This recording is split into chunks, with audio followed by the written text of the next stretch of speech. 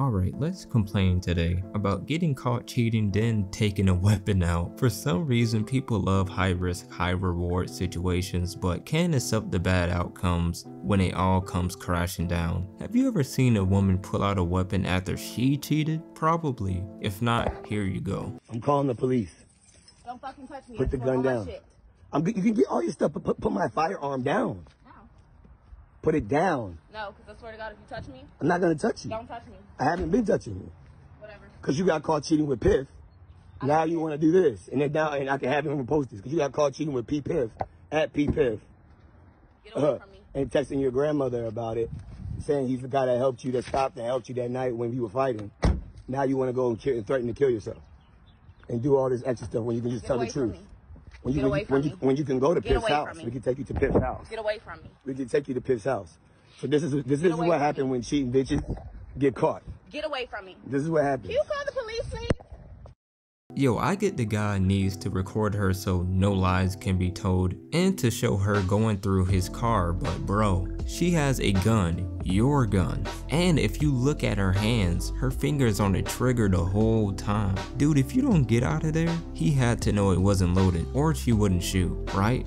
At least I hope so.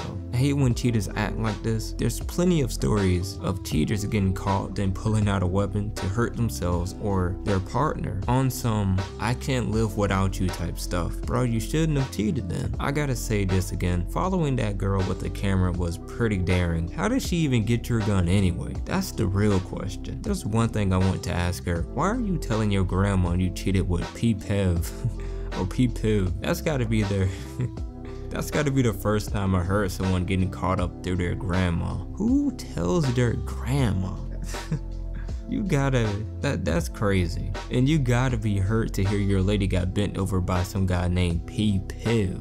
I might crash out low-key. Cheaters can't stay out their own way. They always leave a trail for you to find out. Like, why would you tell a respectable woman like her grandma this and expect it not to be told to the partner you're cheated on? Doesn't make any sense. So the story from what I got from the video is P-Piv stopped and helped her when she was fighting. Maybe she was fighting multiple girls. Now I'm kind of judging this guy's choices in women low-key. Anyway, he helped her and she wanted to show she was thankful in the best way possible.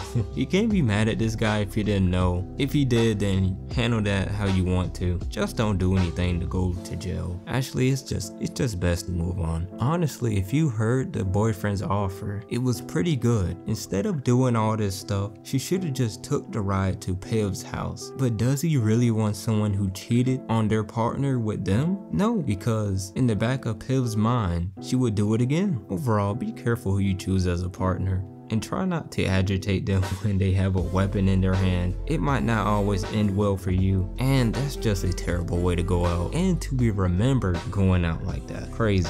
Just move on and record from a distance if you need to. Anyway, thanks for watching, and thank you, Broken Up Couple, for the content.